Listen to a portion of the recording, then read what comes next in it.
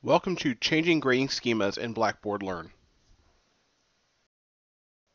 To change the grading schema within your course, first go to the Control Panel and click on Grade Center. Next, click on Full Grade Center. Within the Grade Center screen, go to the Manage menu and click on Grading Schemas. Purdue has already loaded a default schema for you called Letter. Click on the drop-down for Letter and click on Edit.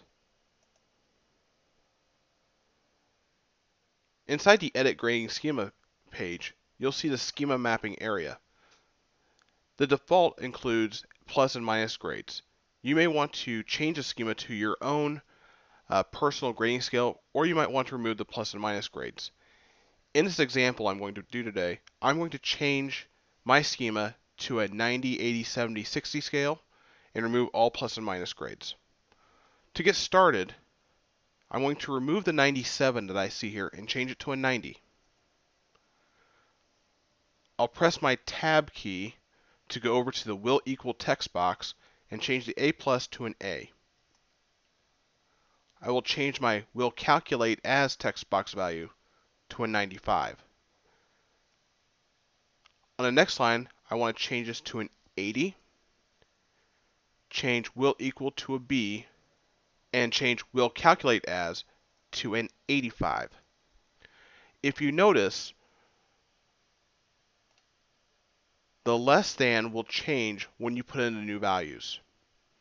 So here I'm going to put in a 70, change it to a C, change will calculate as to a 75. It's important that I do change the will calculate as values because there will be an error if the value is not between the percentages for that letter grade. I'll change this to a 60 and less than 70 to a D, 65, and then 0 to 60% will be an F. I'll make that at 55%. And now I've got my schema done. But I have all these extra rows. To remove these, I'll just click Delete Row. One caveat with this is that I cannot necessarily put incomplete grades or an E grade or any other kind of grade in here. My schema map is now complete.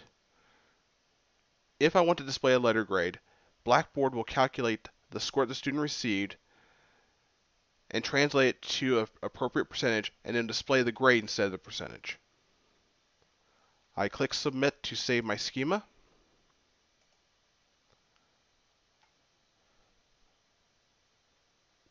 And my grading schema has been completed. This has been Changing Grading Schemas in Blackboard Learn.